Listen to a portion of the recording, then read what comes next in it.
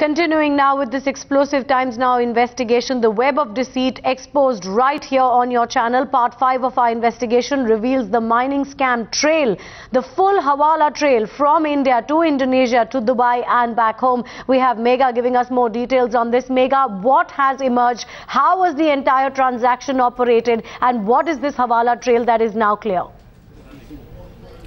Well, what we do have, in fact, with us is the detailed report of the Income Tax Department, which was handed over to both the Enforcement Directorate as well as the CBI. The Enforcement Directorate, of course, took up the investigation right after that. The CBI is yet to move in this pretty seriously. At this moment, of course, they are on the fringes in terms of investigation. But yes, the Enforcement Directorate has been working a lot on the detailed investigation that had already been done by the Income Tax Department. It was that department first that had exposed the entire link, and according to the investigation done by the investigating wing of the Income Tax Department in Ranchi, in Mumbai, in Delhi, in Pune, what we have been told, and of course the papers that we have accessed clearly shows the entire web of Madhu Koda. Now, Mr. Madhu Koda has invested his ill-gotten money, his black money, not only in different mines in different countries across the world, but in other sectors like in the real estate, like in the media,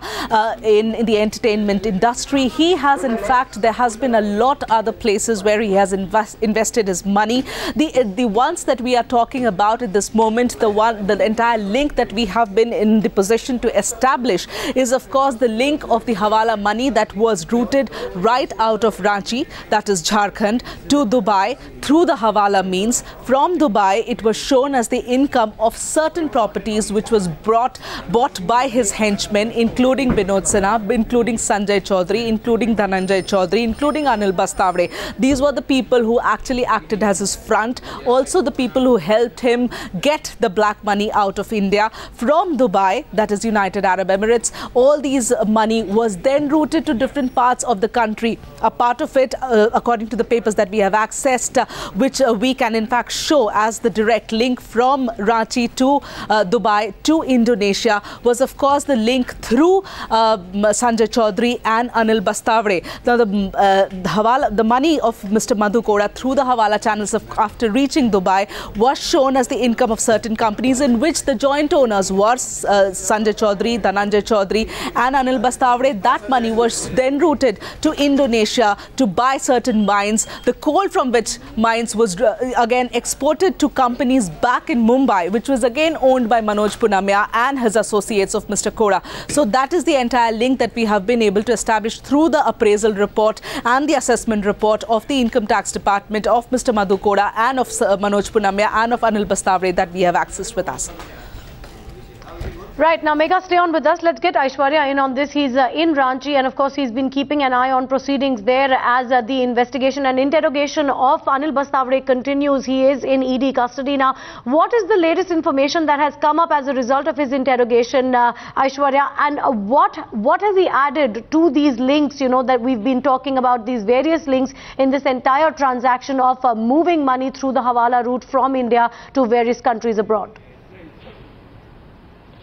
Well, that's right. After the first day of the ED custody of the main man, Anil Adinath Bastawade, and after all of this information which has just come in through Megha, Poonam and Vivek, one thing which is very clear, that this man, Anil Adinath Bastawade, is one of the main man who is responsible for siphoning the scam money out of India, converting it from white to black, and that is why ED seems to be really interested in a face-to-face interrogation between Anil Adinath Bastawade and the fellow co-accused who are already behind bars, including that of the Jharkhand Chief Minister, the former Jharkhand Chief Minister, Madhu Koda. And that is why ED has a lot of hopes pinned down on the information which comes out of Anil Adinath Bastawade, because ED feels that he exactly knows how, whose and where has that scam money been invested. Thus, they are looking for certain specific substantial evidence which would really help them to pin down not only Madhu Koda but numerous other leaders who